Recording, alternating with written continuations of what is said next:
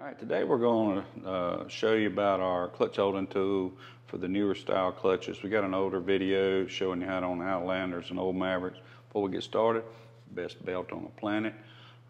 Check them out and check our other YouTube channel out, Hunterworks Outdoors. See what me and old Hunter's up to on the farm.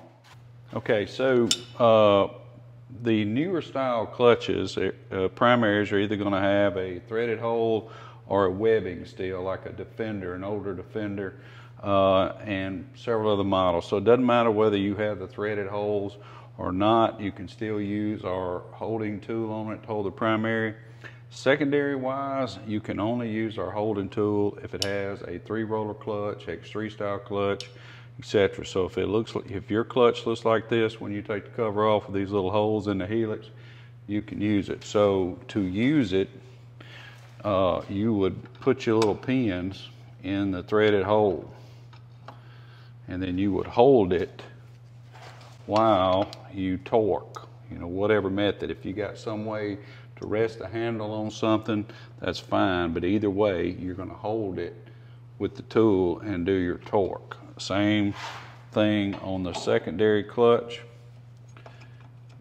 Pull it back out, and you just simply put it in a hole, 2 holes on the secondary, and you can torque it as well.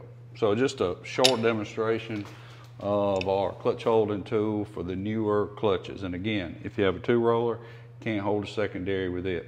But either primary, you're good to go. Because the other method would be, and I didn't mention this on the primary, is simply putting it in the web. So you can put it in the web and hold on to it whichever direction. I would just warn you to make sure that it's flush. Don't be out like this. Make sure that you're flush, especially in the webbing, okay? So that's a real short video to reintroduce our clutch holding tool for the newer style Can-Am clutches. Got any questions? Todd at Hunterworks. Don't forget our belts. Subscribe and like. And check out our other YouTube channel, Hunterworks Outdoors. Thank you very much.